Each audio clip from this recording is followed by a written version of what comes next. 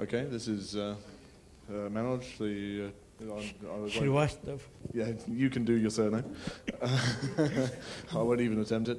Who's Debian Project Secretary and is going to tell us about multi-winner voting in Debian.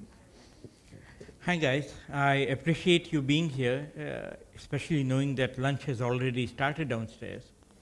I'll try to keep this short because I tried to do this a real multi-winner voting strategy talk, and then I looked at the amount of math I would have to present, and I was able to narrow it down to about 120 pages of equations.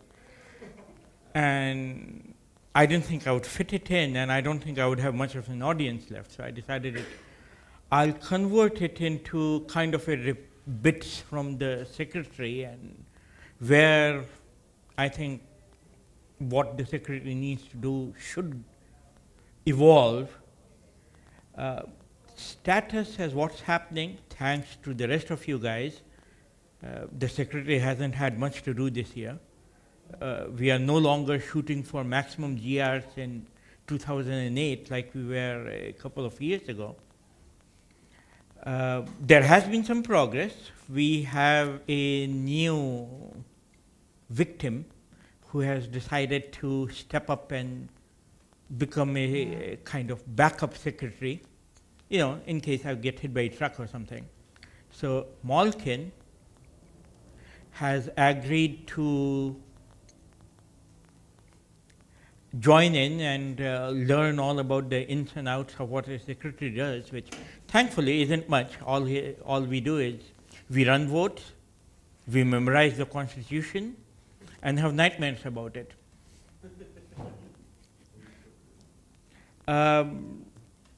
So,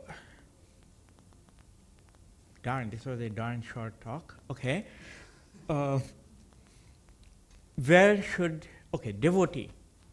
This is the software we use to run our votes. It's not been packaged yet because I could never figure out how to make it a useful package, because currently it is very tied into Debian.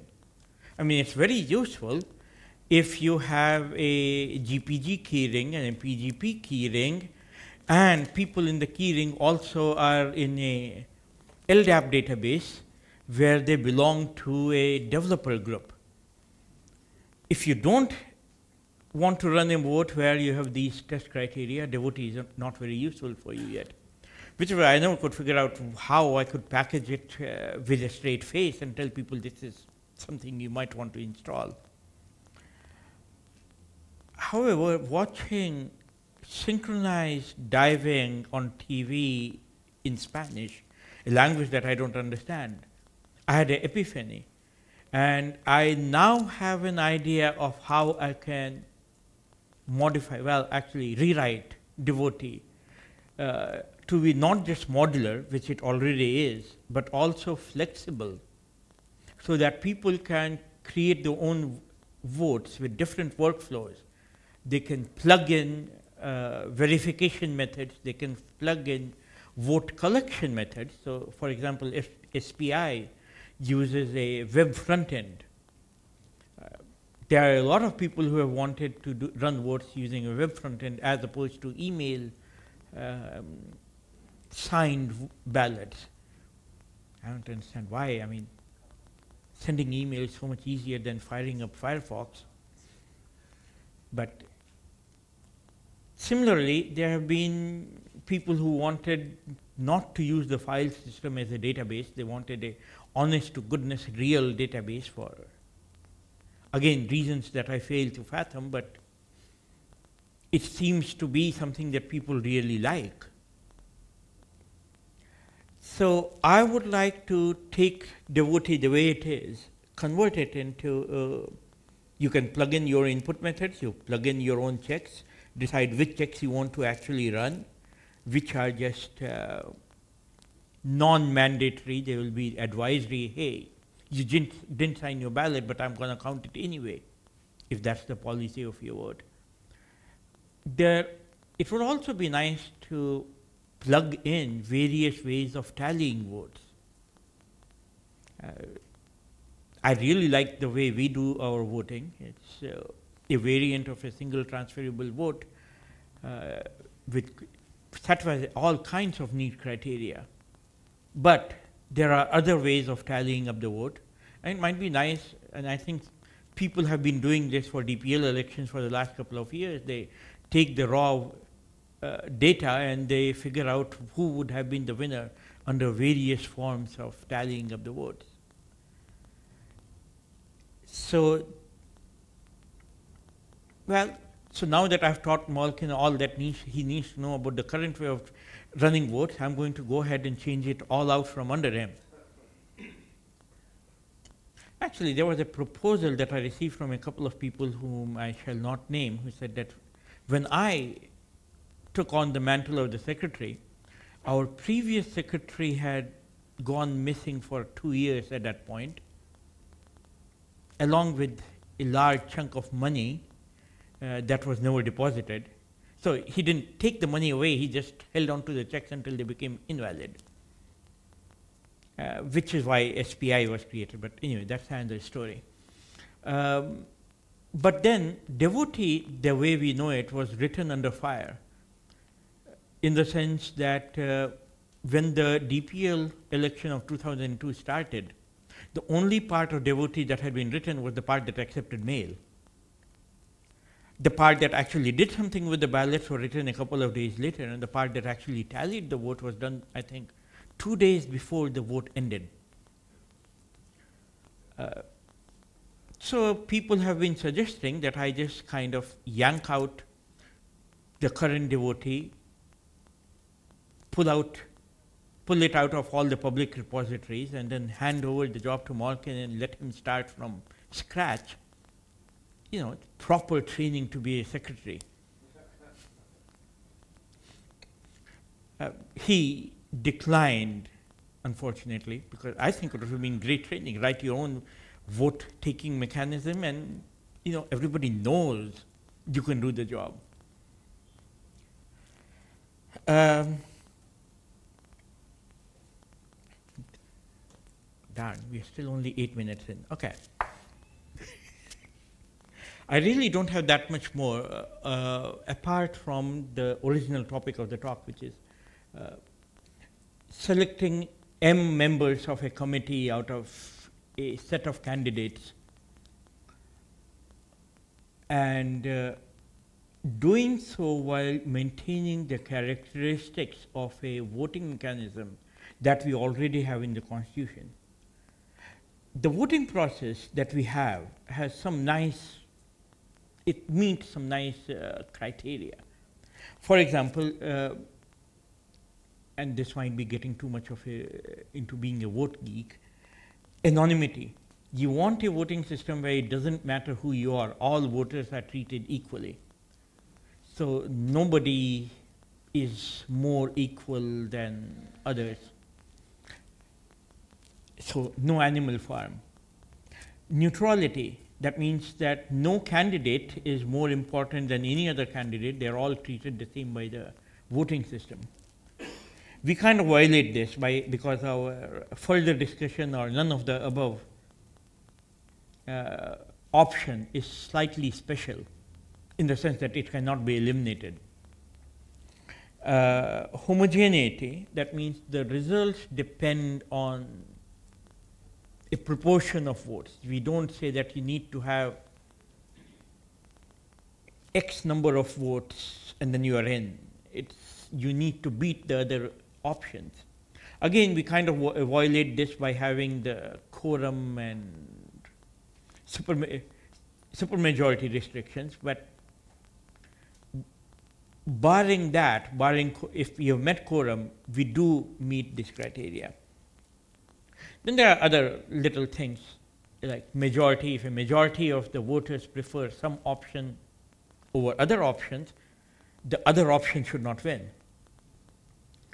If there is a set of these things, so if voters prefer options in a subset over every other option not in the subset, then the winner should probably come from the subset that is ranked higher. There are Well, there are other things like majority winners, majority losers, Condorcet candidates, Condorcet losers, Smith set. All of these basically come from the criteria I just told you, that is most people prefer a subset over things not in the subset. The winner ought to come from the preferred subset. There are various ways of stating this.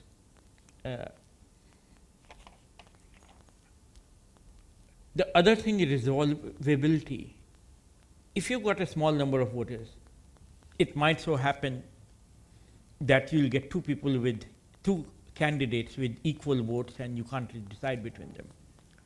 But your vote mechanism should be such that as the number of voters increases, tends to infinity, the probability that more than one winner would emerge should go down to 0. Pareto means that if there is no voter who prefers candidate B over candidate A, but there is at least one person that prefers candidate A to candidate B, candidate B should not win. I kind of like that. There is monotonicity, so that means if you take a bunch of votes and then you allow people to change the votes, and the only change they make is they rank candidate A higher. They do not change the ranking of the other guys, so they just take candidate A and move them up the ballot. The probability of candidate A winning should not decrease. And believe me, there are voting methods where that does happen. So we don't like that. Say suppose you take a bunch of ballots where people have voted for candidate A. Now you increase the total number of candidates and you call them A1, A2, A3, A4. On every ballot, the ranking that was given to A is the same as the ranking given to all these clones, A1 through AN. Then this shouldn't affect anybody else. So if candidate B was winning before, candidate B should still win. If some candidate C was losing before, they should still lose. The presence of clones should not affect the Jedi order.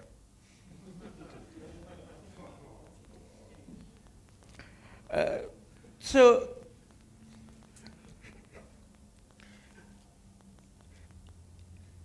if we go to multi-winner voting, all these properties ought to be preserved. The additional criteria I put on whatever method we should choose is that if the number of candidates M degenerates to M is equal to 1, that means we want a single winner, the resulting method should be identical to what we currently use. There are also some additional criteria we should meet when we are selecting more than one person. Say, suppose you want to select 4 people out of 10, and there is one super popular candidate you know is gonna win. So if you vote for him as being one of the 4 that you want, you're basically throwing away a vote because he's gonna win anyway. So this is called free riding. You know that your candidate of choice is gonna win. You get a free ride by taking your vote that you normally have given to that guy and giving it to somebody else you want in who may or may not win. So you get one candidate elected for free based on your perception that he's going to win anyway. There are other ways of free riding by not voting for the guy you want because they're going to win anyway that apply to different ways of tallying up the votes. And we want a voting mechanism that is resistant to this kind of voting. You can't ever eliminate it totally, but you make it expensive in the sense that if you don't vote for the guy you want, he might not actually win. The other way that people attack various voting systems is if you give preference to the number 1 vote that people cast. And there is a party, let us say that, let me pick a proper evil subset. Say, the US subset of Debian developers decide that they want 4 US Debian developers to get into the social committee, and the vote tallying method is such that it pays special attention to the way you rank the candidates.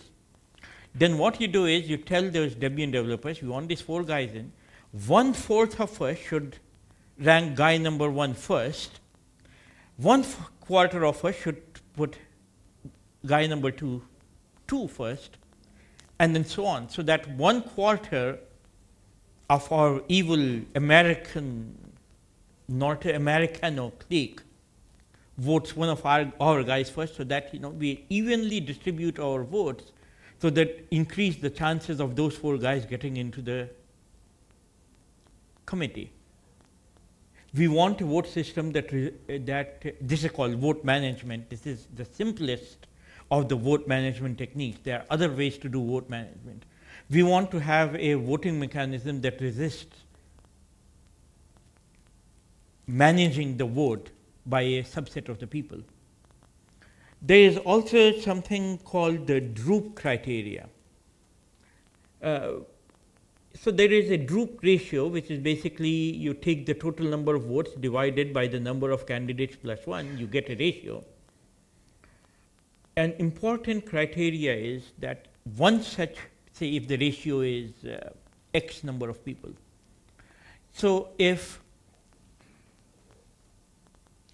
we want to select M members, if at least X number of people put a subset of M as the preferred candidates in their ballots, for every X number of voters, one of their candidates should be selected. So in other words, this is more important in real politics when you have political parties. This is proportionality. That means if you've got 2 parties, or 3 or 4 parties, then even a small party which has only, say, 10% of the members should be able to get at 1/10 of their candidates in the final selection. So in other words, even a small group of people, as long as they are above the droop ratio, should be able to have a say in the final result. So it doesn't mean that the largest party gets all the votes all the time. Minority views are also represented in the committee, which I think is one of the first candidates for this kind of voting method might be the social committee. I'm not exactly sure where that proposal stands, but I thought we were going to go ahead with it at some point. And there this was brought up, whether we will be suffering from the tyranny of the majority or not. And if we manage to write the voting mechanisms as the droop criterion is met, we will not have that problem. So I do have papers that allow us to select a voting mechanism that meets all these criteria. I wanted to print out that paper and bring it over, but it's 288 pages, and about 60% of that is pages after pages of mathematical formulae. I think I have managed to wrap my head around it. I have not yet managed to wrap my head around it well enough to actually implement it in code. I hope to be able to do so, say, before we manage to pass the GR that authorizes the social committee. I'll be happy to post links to all these papers. There are 3 of them out there. Somewhere once I get back to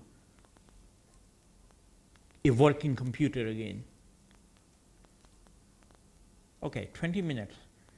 I think I've kind of met the minimal criteria for how long a talk needs to be to justify it being here.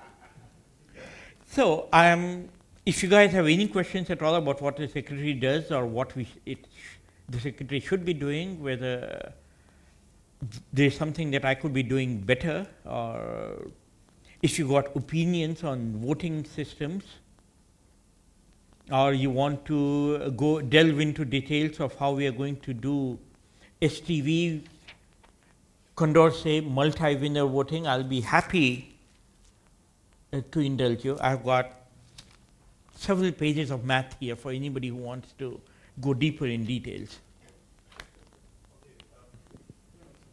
One quick question. I think I brought it up during the last DPL vote on the list, but I think I'll just try to ask again. Some people were posting their votes publicly, and some others were replying saying, hey, what you're doing is stupid, and signing that reply, quoting the vote in full. If somebody would forward this mail saying, hey, you're doing something stupid, to devotee, that would override the replier's vote, would it? No, it won't, because this is essentially a replay attack, and devotee is resistant to replay attacks. Okay. A replay attack would be sending the same signed vote back to the devotee. But Okay. what he's saying is that one person sends a signed vote to Debian Devel, and another person replies to that vote with "you're stupid" and signs it with his GPG key. So that's a different signature, but the same vote for that, but then for that person. So it's not a replay attack. It's actually a different vote as far as devotee is concerned. I think you're right. If somebody manages to grab, if the original signature has been stripped off, we do check to see if it is double signed. Yeah, okay, but usually if you reply, then the original signature is stripped off because you, in any way you would quote it and mangle it so that it's a different message. Right. So yes, you're right. My answer to that is don't do it then.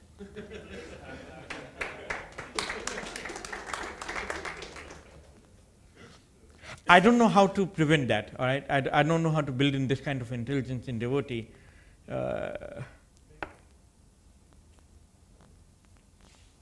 Maybe a possible solution would be to share the set of verified signatures from listmaster with devotee or something, because we do keep track of, or we can keep track of all the signatures that are validated to all Debian lists. Obviously, it doesn't stop anybody from doing the same idiocy to a non-Debian list, but typically they tend to send them to Debian Devel because that's where all replies to announce go if you're stupid. I don't think I follow. So somebody has sent in a vote. I quote it and I sign the quote. Right. And then the same thing is sent to the vote. Right. Yeah. The question is, because it would have already gone to a Debian mailing list, we could give you, oh, we have seen these signatures. Oh, so a replay attack, which is this particular one would be solved. Obviously, it wouldn't stop somebody from sending such a message to any other random mailing list, but yeah, it's just an option. I mean, so. If you guys want to do it, but I think that we are happy with. Don't do it then. I think you are forgetting that some people actually do send votes to Devel and secretary at the same time, and that would be a valid vote. So you would be rejecting those as well. Yeah, okay, but so that's I mean it's a whole can of worms, of course. So I think it's just better not to handle it and make sure people are not stupid by replying to votes and signing them. If you do want to do this anyway, please just delete the UUID, which is in the vote that you quoted. If the UUID disappears, then it won't be seen as a valid vote. So Right. I mean, I'm not saying we should fix this, but if somebody wants to fix it, one way would be to have unique UUIDs. That you like send a mail, or you get as a Debian developer personal mail saying this is your ballot and you can use it only once, and then there would be no problem to send it somewhere else. But yeah, I don't know if it's worth the hassle. Probably not. I mean, people who do this, they are calling other people stupid, so they deserve it to have have the vote overwritten. Yeah, that would be good if people actually followed the instruction, because now what this would require is... See, what this would require is each ballot would have to be different. That means people would have to change the ballot and add a new UUID. Now, every election and every vote so far, even though the instructions say you've got to do, in the square box you put in 1, 2, 3, 4, and so on in the order you prefer, I get at least 3 to 4 votes where people have just marked X. So if people can't follow that kind of instruction, I doubted that we'll get everybody adding in their UUID to the ballots. So, nice idea, I don't think it will work for us. I think the last vote, there were a whole bunch of people who were telling me that my instructions that I put forth in for voting were too complicated for people and they should be more intuitive, and there have been several rounds of wording proposed to improve my instruction set. And I must confess, I've kind of about reached the end of my rope, and I'm going to put my foot down and say, look guys, if you can't follow these instructions as they exist now, I'm really not sure that you can understand the concepts of that you're voting upon and can actually help Debian by voting. I have tried not to say this because this is harsh and rude and probably not something the secretary should be saying.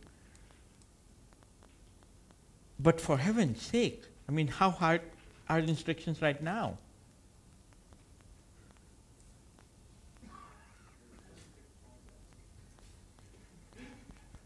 Well, the other thing is I can say that the secretary will never create a new ballot. Whoever wants to, the DPL candidates can go create their own darn ballot if they want to get elected, and anybody proposing a GR can do the same. Unfortunately, while that sounds nice, I think it will end up with ballots that are equally problematic. Hi. Some months ago there were proposals, well, many messages about a certain voting system that encouraged strategic voting. Personally, I like that Condorcet voting goes against that, discourages strategic voting. What's your opinion on that? It's not...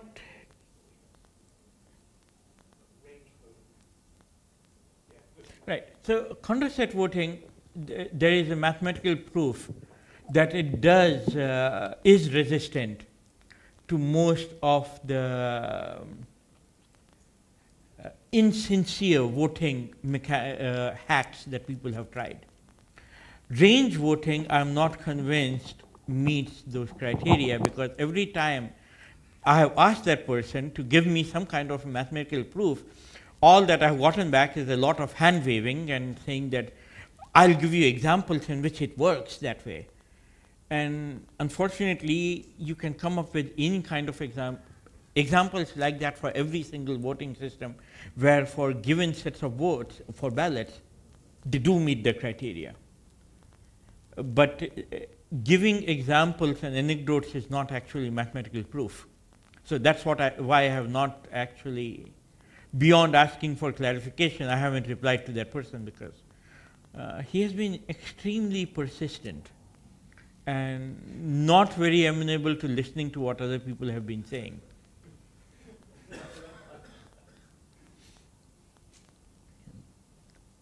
But if you do have some concern that our voting mechanism is not proof against some of these insincere voting mechanisms, you feel free to read up the papers that I'll put up on that email that I'll send whenever I get back home. I do have one concern, actually. Our voting system actually favors the compromise, which usually is a good thing. But if there can be cases where we have to do one of two things, which are both extremes, and some moron gets a vote on the ballot to do nothing, which is a bad thing, then this do nothing is usually much more likely to actually win the vote, because the people who prefer one end of the extreme will say yes, one first, and the other end of the extreme, I don't want that, and the middle one, well, okay, if nothing else. And the other end of the people will do the opposite. So the middle is much more likely, and I think that can be a problem in some cases, because actually our voting system prefers or favors indecision, which I don't think is a good thing. Unfortunately, I don't think it's a voting system issue. I think it's a social issue. Yeah, maybe. So Maybe. because the voting system can only do what it can try to decide between people's preferences. If people are so polarized as to say that my way or the highway, that means my way and further discussion over everybody else's proposition, I don't think we can solve this mathematically. You have to solve it by having people talk to each other. Yeah, I think you have to be careful about deciding what's a problem and what you want to fix.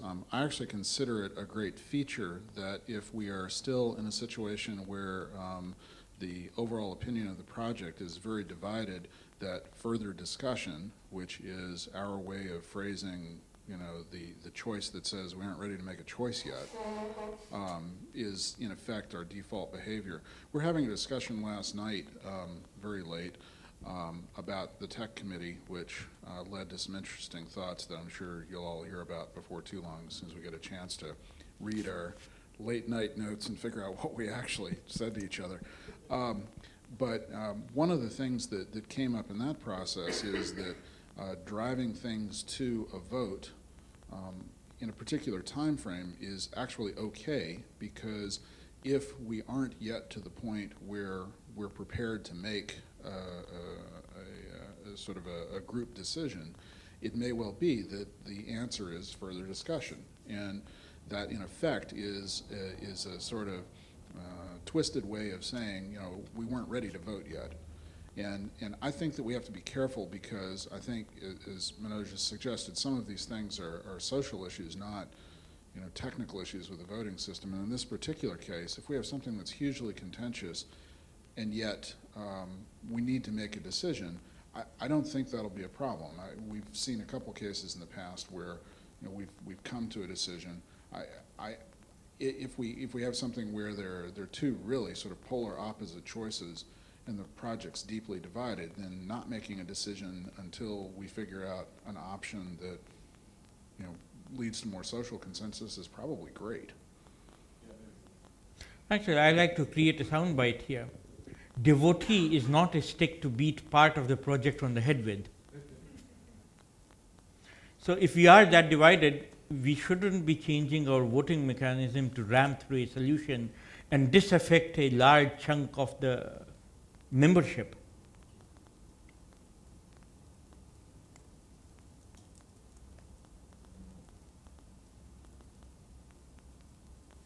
Anything else? Any rants against the way Secretary has been behaving?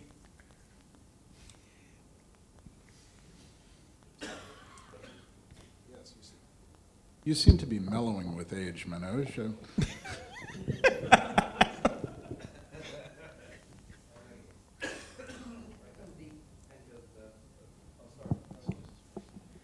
At the end of the talk which I gave, I did have Lucas come up and ask if he had the view that sometimes it may be useful to be able to run polls on various different issues, and if Devotee could be adapted to allow unofficial polls.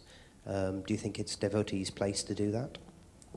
The new one that I'm proposing, you know, the modular create your own workflow, sure. The way it is now, Devotee has been used by various people to run polls, but the way the amount of checks that we do are kind of heavyweight.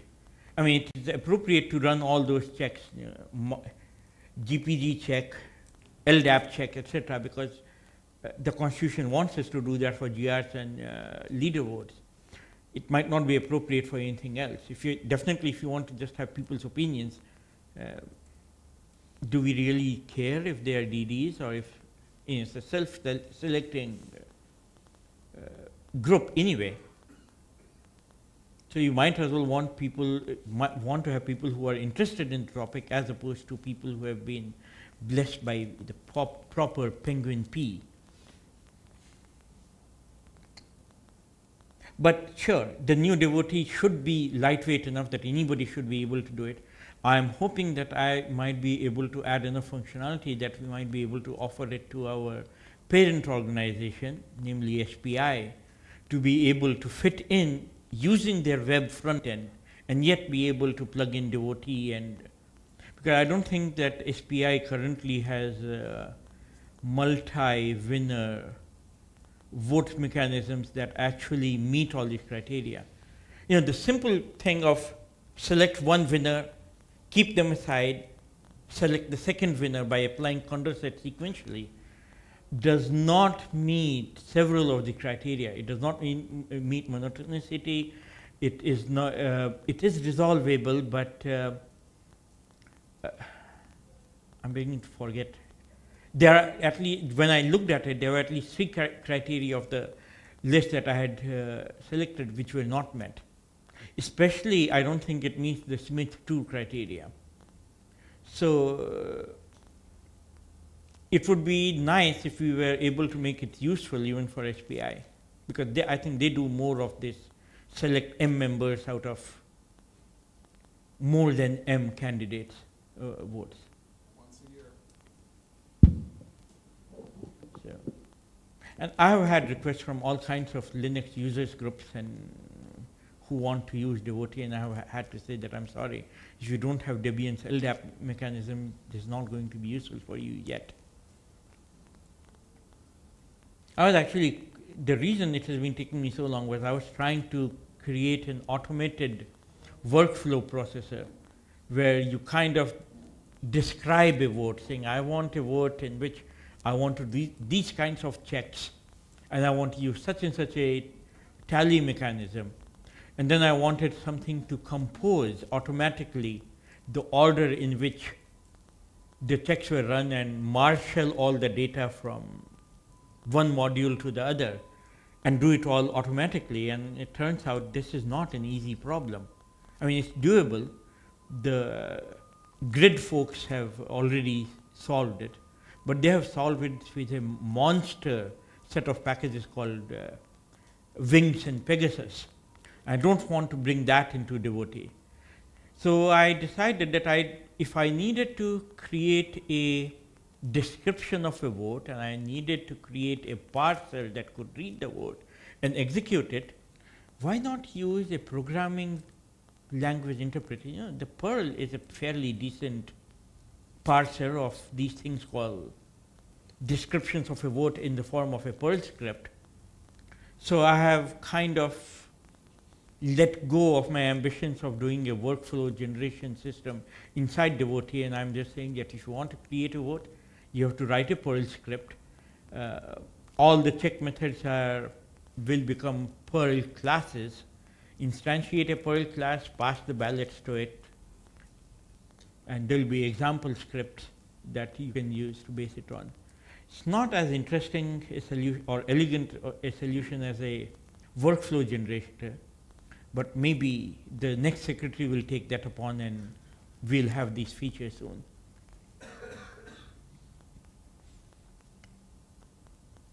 Anything else? All right. I thank you guys again for coming here. This was a fairly dull and boring talk, and I do appreciate it. Manoj, yeah, one last word before we disappear. Since it doesn't get said often enough, Manoj, thank you for many years of service as the Debian secretary. I at least really appreciate it.